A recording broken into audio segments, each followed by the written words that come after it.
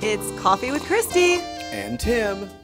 You know, the funny thing is especially with my 11-year-old, he like hangs on every word when I do read aloud. So we went from Island of the Blue Dolphins, and we just did Charlotte's Web, and then now we just finished with Where the Red Fern Grows. And read the Scarlet Ibis next. Oh gosh, I know. In every read aloud, I'm gonna be he's crying like all day long. hanging on. Mom, read another chapter. Mom, don't stop. What happens next? Like, he's taking it in, and he loves these stories. But then we go to the bookstore, and he's getting Dog Man and Diary of a Wimpy Kid and all these things, and I'm like, why don't you get, you really enjoy these books of substance, these books that are really telling a story of, the human spirit and inspirational. You love those books. Why are you, when I tell you to choose a book, why are you getting Dog Man and Underpants Man and whatever, those books are? And so it's just a different mindset, I guess, when you're being read to aloud. Yeah, I mean, that is, if we're going to talk about things that we miss about teaching, I definitely miss being in a room full of kids while they're sitting there and you're reading a book to them and you're kind of creating part of who they're going to become. Because I remember that when I was a kid, my teachers reading me certain books that I fell in love with, that it just kind of changed my outlook on life or whatever. And you don't get to do that as you move up from a teacher to an administrator or just retiring, like in your case. You don't have that interaction with the kids anymore. Yeah, that's definitely the thing I would miss the most. Just the fact that you're talking with them, conversing with them, you're understanding them, seeing what excites them and interests them in the whole shebang and that kind of process. And so for me, obviously, teaching at the high school and the middle school level, it wasn't like we were reading books, obviously, since I was dealing with world history or debate topics or whatever. But the fact that you're sitting around the table, so to speak, and just the fact that the kids have written their first draft of their affirmative case or whatever, and now we're going to begin to pick it apart and do all that kind of stuff, just the give and take.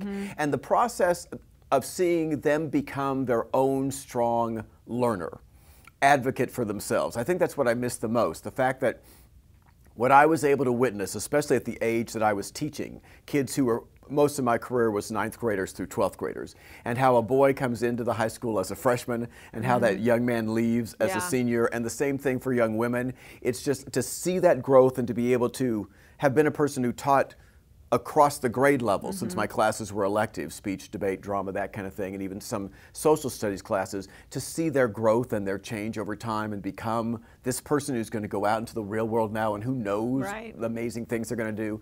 That's just the phenomenal part about teaching. And when you were at that stage, they're like adults. Yes. They're going from like children to like going into like graduating high school and like being an adult. And they're advocating for themselves. Yeah. Hopefully they're beginning to take charge of who they want to be and where they want to go and what they want to do, and that's just a phenomenal thing to see. Yeah. So that I miss. I don't miss the bell schedule.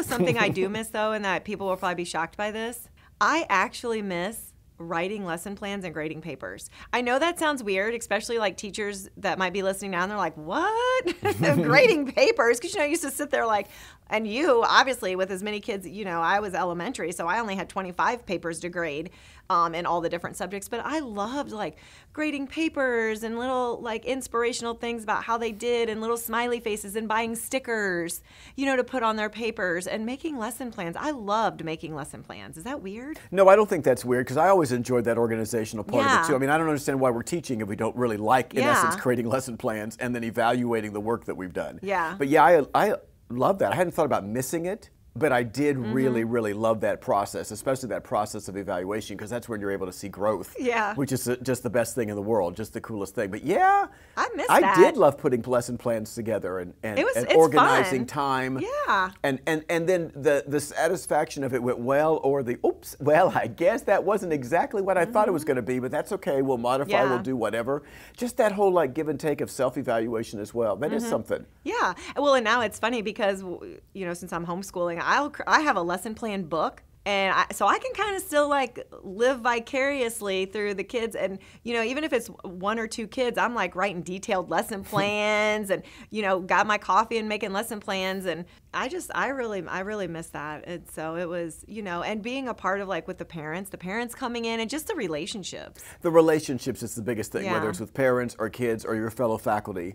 The fact that you're just going into a space where everybody seems committed to something important and something bigger than themselves, and they're all working towards specific goals. That's really, really cool. I feel we do that in what I do at Educate.today, but it's a different kind of world because you're not in the same building, and you know, you're not next door to somebody. You can't just dash across the hallway and someone else all of a sudden, oh my gosh, Tim, that really happened in your class, and blah, blah, blah, and that kind of cool camaraderie. Yeah. What about the teacher's lounge? Well, I miss them donuts. There was always snacks in the teacher's lounge. There are things I'll miss and things I won't miss. I'll age myself. I will never miss the smoke-filled environment of the teacher's lounge. Okay? Ooh, that tells you when I started teaching. But like when I began teaching in 1979, yes, you could still smoke in the teacher's lounge. Wow. There were some teachers who smoked in their classroom, not during class, but would smoke in their classroom, you know, like before, after school and that kind of thing. You're like, thank goodness that has changed significantly. So I don't miss that in any way, shape, or form. Yeah, I miss that teacher's lounge because I would go in there and there was always like people were always bringing in snacks and your friends would be in there. And yeah, so just that camaraderie of just hanging out in the teacher's lounge. And it was like this secret place, right? It's so funny because when I graduated college, I started substitute teaching in one of the areas in which I went to high school. So now I was a sub in the high school that I attended, and even walking into that building as a sub, I was scared to go in the teacher's lounge as an adult. Because I'm like, No, They're like, no, why don't you go in the teacher's lounge? It's your break. And I'm like, I can't go in there. That's a no-no. That's right. That's sacred ground. They're like, no, you can go in now. You're grown up. You're actually working here as a substitute teacher. So it is sacred ground. It is. And it's interesting that you say that because kids would tentatively knock. They would knock. And you like open it and look and be like, can I help you? And then you're like, no, she's not here. Like, close the door. Close the door. They're all so tentative, so meek about it.